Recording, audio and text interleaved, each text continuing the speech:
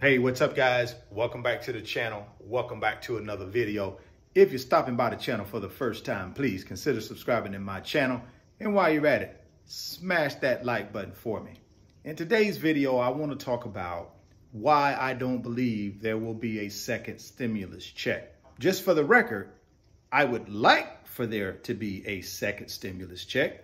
I think a second stimulus check is needed, but that doesn't necessarily mean Congress and the powerful corporations and wealthy individuals in this country believe the same thing. And here's my reasoning behind why I don't think the second stimulus check will happen. Number one, the United States financial system is based on capitalism. In order for capitalism to work at its best, you have to have a free market. And I understand with the pandemic, there have been some limitations on that free market, and rightfully so. We're trying to protect lives and get this pandemic under control. But here's the problem. With capitalism, it doesn't care about that. If you don't have a free market where people can go out, make a product or service, and sell it freely, then capitalism doesn't work. So, who are the big players who win through capitalism? Obviously, your major corporations win, your wealthy individuals win, and I would even say middle class to some extent wins. Who doesn't win typically are the people who are at the bottom of the totem pole. The people who are actually hurting the most through this whole pandemic situation. Those are the people who typically will not win when it comes to capitalism. So therefore, they suffer. And I'm not pleased with that, but I'm trying to make sure you guys get an understanding of how this country actually operates, at least from a financial standpoint.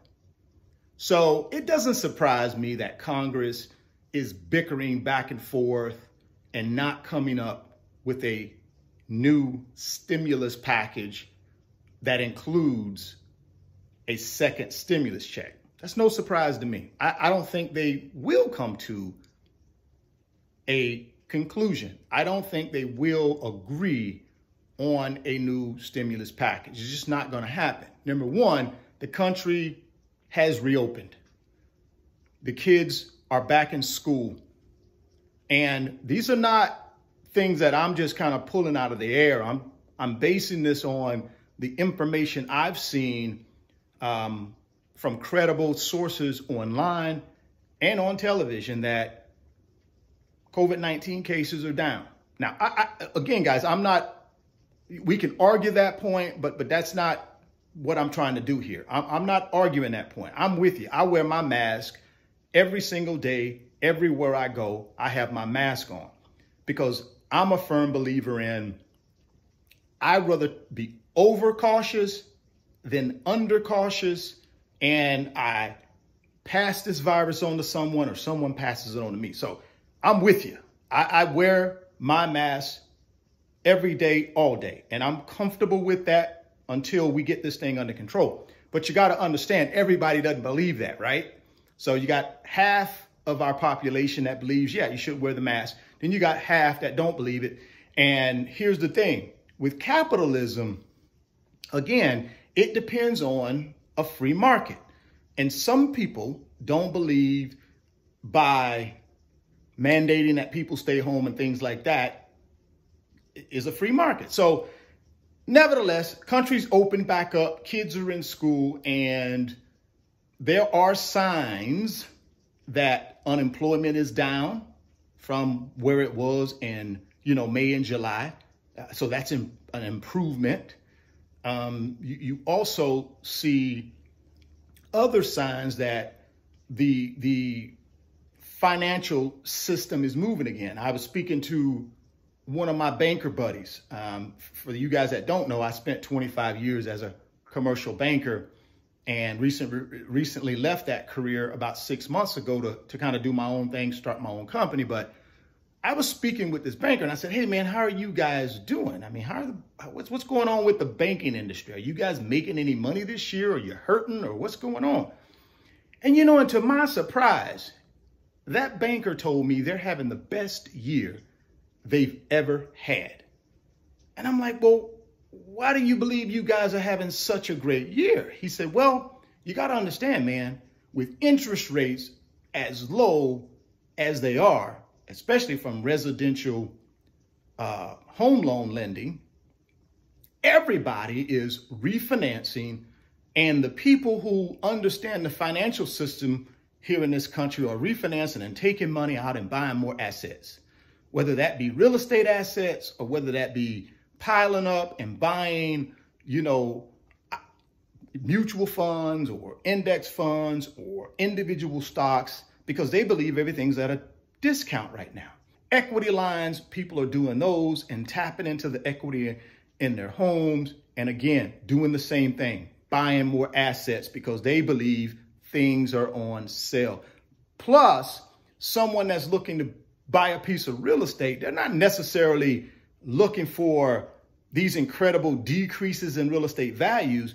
What they're doing is they're going ahead and paying slightly below market or market because they can get interest rates now that are so low that it makes sense for them to just pull the trigger now and put this thing on a long-term amortization at a 3% or less fixed rate for 30 years.